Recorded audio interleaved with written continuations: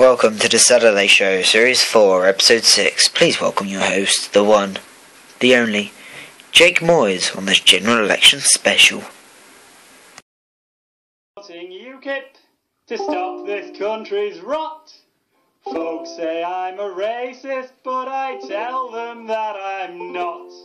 Now they're the party that suits me. They're sort of like the BNP, but not the Liberal and PC. That's why I'm voting UKIP. There's far too many human rights for foreigners and sodomites, and not enough for straight rich whites. That's why I'm voting UKIP. We are UKIP voters, and we've got to make a stand against the bureaucratic hand of Brussels, France and Bongoland. They'll force us to eat frog and snail and make us wear a muslin veil. I read it in the Daily Mail. That's why I'm voting UKIP. I can't abide those foreign ways, that smelly garlic mayonnaise. The climate's ruined because of gays. That's why I'm voting UKIP. It makes me fume that we allow those people to get married now, 'cause that affects my life somehow. That's why I'm voting UKIP. I'll use my patriotic voice to save this land of mine from decent sausages and wine. The shit they make here suits me fine. I miss the days your wife was yours to have and hold and keep indoors. My granddad died in both world wars. That's why I'm voting UKIP.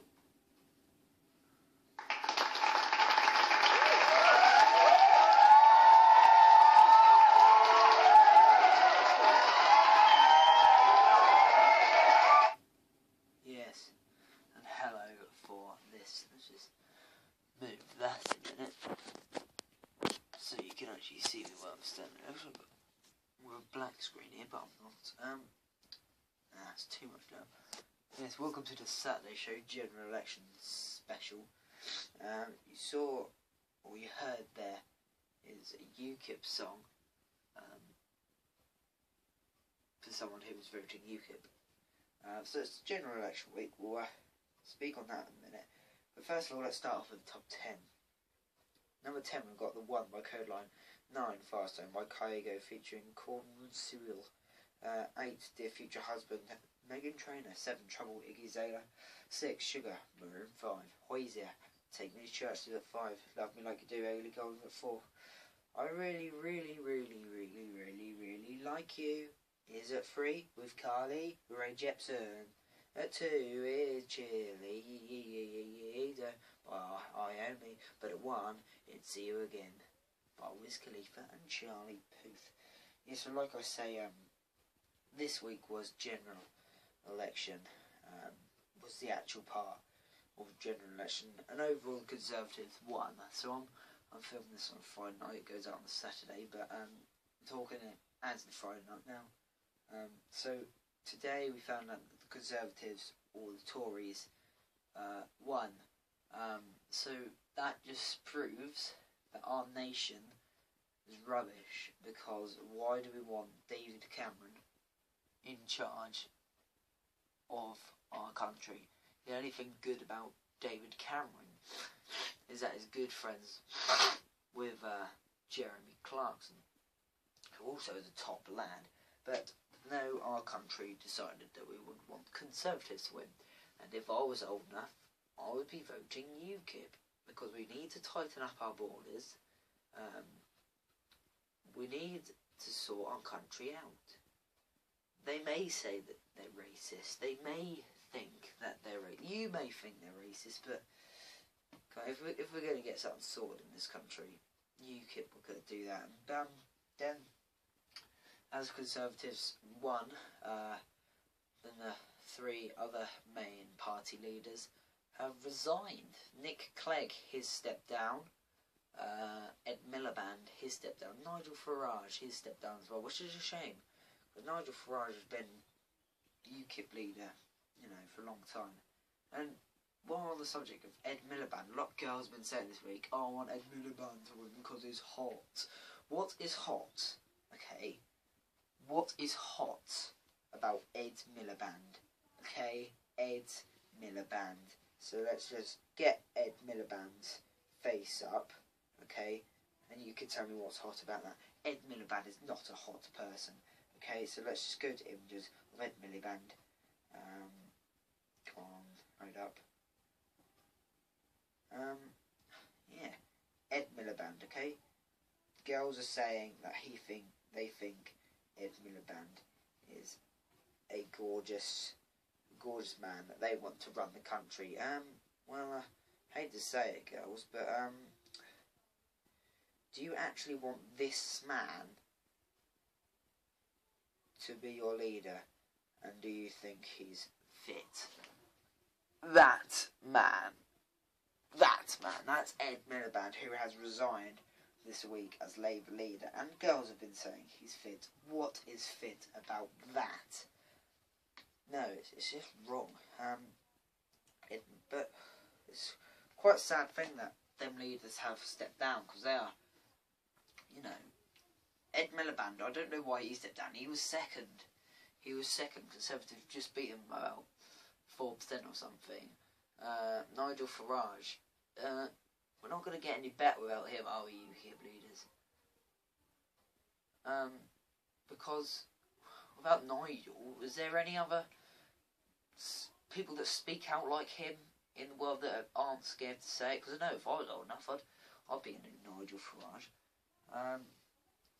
But yeah, that's all I really have to say about the election. I'm disappointed that the Tories won, but what can I do? Next election I'll be able to vote, so I'll be voting UKIP, as the man said on his little banjo. Anyway, another Mock the Week round here, and this week's stand-up comedy thing goes to football. Now, I'm a Manchester United supporter, and we've been losing quite a lot recently, and one time which we lost was actually last week. I thought to myself when I read this in the headlines, no wonder we've lost, because we've got a man called Blind in defence, okay? Oh, let's put Blind in defence. It don't matter if his name is spelt Blind. It don't matter if he is blind. We'll just put him in the team so people can make a joke that we put Blind in our team. So if we want to win, what's your name? Louis Van Gaal, whatever your name is. If you're watching, don't play Blind in defence. We are not going to win because someone is blind in defence. Why can't we have a goalie called Save or something, or a striker called Score? But no, we've got a defender called Blind. So that is just, you know, let's call our defender Blind. He's called Blind. Let's put him in the team. He sounds like Ed Miliband. At least I tried. But apart from that, I've just got to go back down the line now to play you last week's Guess the Celebrity. And last week I played you this voice. Guess this. Yo, bros and sisters, welcome to Unemployment Tube, where tonight we're going to cook a shepherd's pie. And that was Mr. James May. So lovely. Now, I bet you can't guess this chap. Okay. Let's just get him up. They see a banking regime and a regulatory regime that makes London too expensive a place to do business. Right. And what I'm arguing is this. Financial services are Britain's biggest industry. We made a massive mistake giving control of the banks away from the Bank of England. That's a bit of an easy one this week again. But this week's Funny Bits of TV goes to News Eyes with Jeremy Clarkson, which is back on our screens hopefully soon, because there's been images of him filming a new programme. But thank you very much for watching. I'll leave you with a banjo player. Please vote. Ta-da, people. Ta-da. I go voting UKIP to stop this country's rot. Folks say I'm a racist, but I tell them that I'm not. Now they're the party that suits me. They're sort of like the BNP, but not the Liberal NPC. me. That's why I'm voting UKIP. That's why I'm voting UKIP. That's why I'm voting UKIP. That's why I'm voting UKIP. Somehow that's why I'm voting UKIP. I'll use my patriotic voice to save this land of mine from decent sausages and wine. The shit they make here suits me fine. I miss the days your wife was yours to have and hold and keep indoors. My granddad died in both world wars. That's why I'm voting UKIP. I know I said Jeremy Clarkson, but I think this is more suitable for what we've been talking about. Another coalition fucks up my vision. When's is my decision? Or it could be mine. Or mine. Mine? No? Come on, guys. The voters gonna hate. None of us they rate. Now I pretend that I'm the mate. We put the voters off. Voters off? I know you wanna punch my face. And you think I'm a waste of space. Yes, we do, Ed. Whichever one of us you choose. Not you, Clay. The whole country's gonna lose.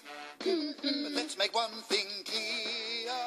Things might be bad here, but look at North Korea. No voting here at all. Stick your Well said, hand against Kevin the wall. John.